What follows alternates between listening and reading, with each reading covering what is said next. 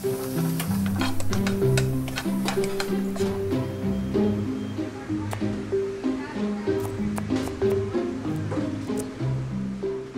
I'm going to start with the lasagna.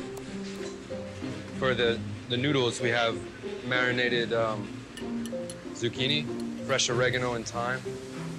It's getting layers of pistachio basil pesto, sun-dried tomato marinara.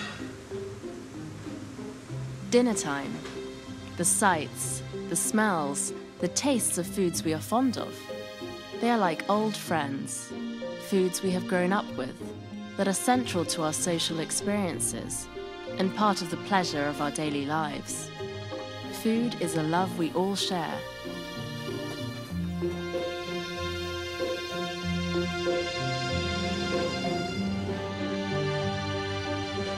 Ravioli is one of our signature dishes. Flax crackers and reduced tomatoes with a very sweet white vinaigrette under the bottom. Enjoy. But not all love affairs are good for us. And sometimes, too much of a good thing comes at a cost.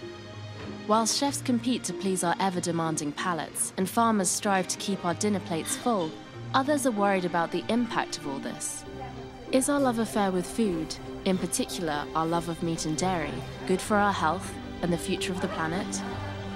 What we got here is a seitan in a mushroom stock, and then it gets served with mushrooms, peppers, tomatoes, onions on a skewer, mashed potatoes.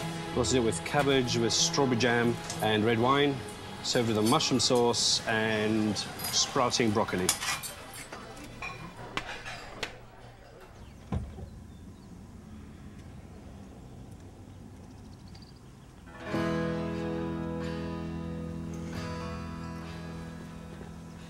I got into nutrition with certain ideas in mind, more or less the same as what the public tend to have.